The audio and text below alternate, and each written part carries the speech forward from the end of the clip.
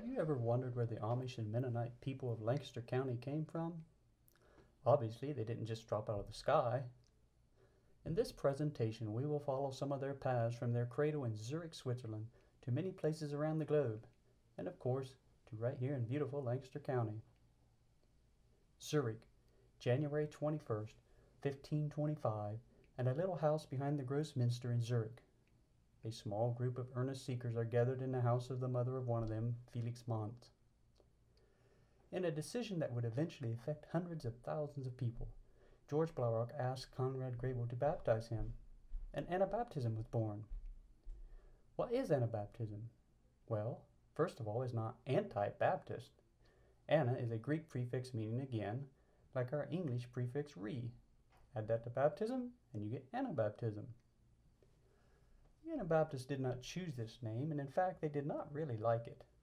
But since they had chosen to be baptized as adults, rejecting their infant baptism as useless, the name Anabaptist was given them by their enemies.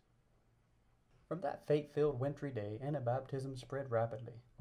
Within weeks, others in neighboring areas had been baptized, especially in the village of Zurich, just a few miles south of Zurich, where the first Anabaptist congregation appeared outside of Zurich.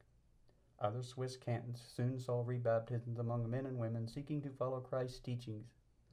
Evangelists from Zurich visited St. Gallen, Waldshut, Bern, and Groningen, among other towns and villages. From there, the message spread even further. George Blaurock, the first to be rebaptized, returned to Austrian territories and preached in the Tyrol, sealing his testimony in a fiery blaze at the stake. Moving down the Rhine River, the cities of Strasbourg, Cologne, and areas on both sides of the Rhine felt the impact of the message.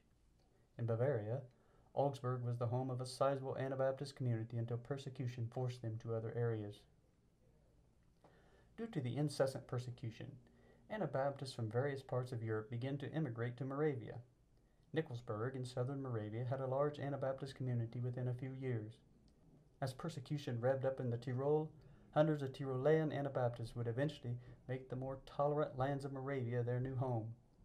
Jacob Hutter, from whom the Hutterites received their names, was one of these Tyrolean Anabaptists, and the Tyrolean Anabaptists would become the core of the Hutterite communities.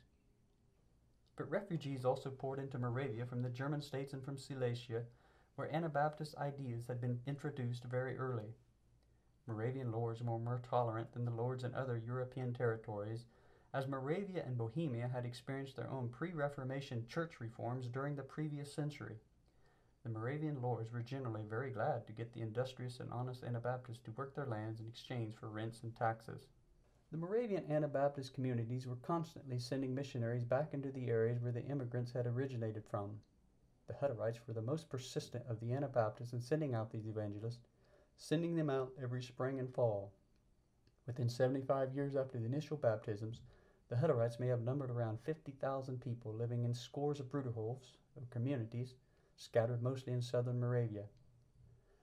After the 30 Years' War shook Europe in the early 1600s, Moravia ended up being ruled by strong Catholic leaders who forced the Moravian lords to expel all Anabaptists. The communities were abandoned and the members scattered, with a small group moving eastward into Transylvania, now a part of modern Romania.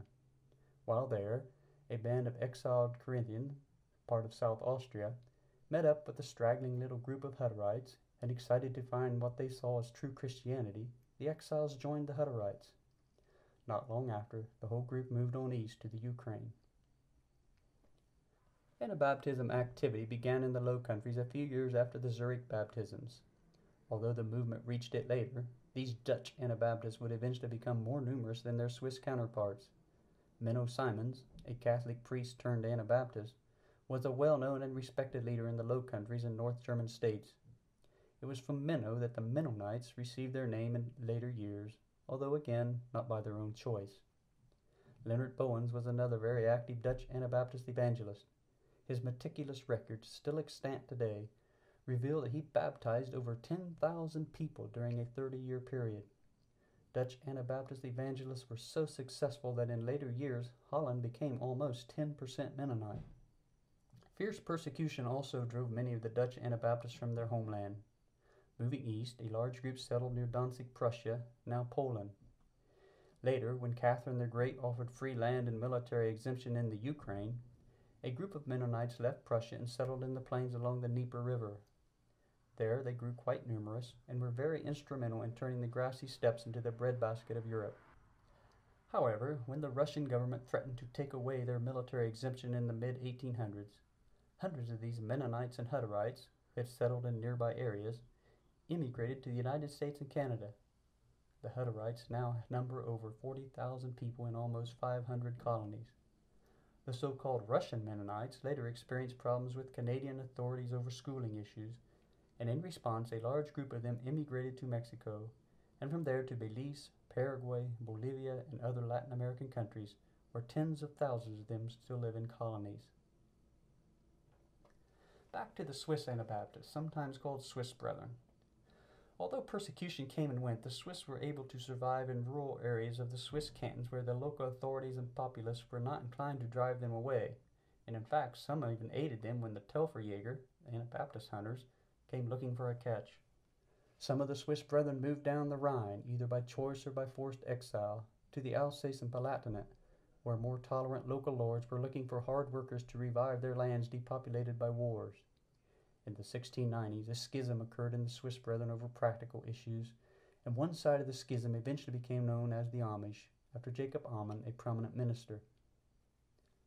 William Penn, having inherited a huge chunk of American land from the king, invited the Anabaptists to settle on his lands where they were to be granted freedom of religion. Weary of persecution, many Mennonites and Amish took William up on his offer and began to settle in Pennsylvania, beginning the first Mennonite settlement in Lancaster County in 1712.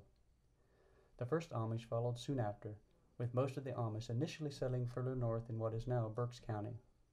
In the 1700s, an estimated 300 Amish and 3,000 Mennonites came to America. In the 1800s, the Amish flow increased to about 3,000, while the Mennonite numbers shrank to hundreds of immigrants. With the passing of the years, both Amish and Mennonites have moved west. The Amish population is now estimated to have passed the 250,000 mark and doubling approximately every 20 years.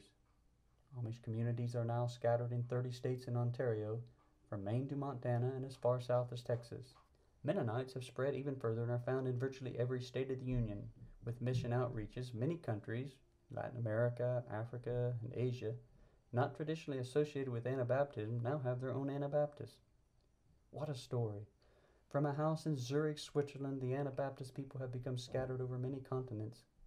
The movement is now almost 5 centuries old and still growing in numbers. Only God knows where it will end.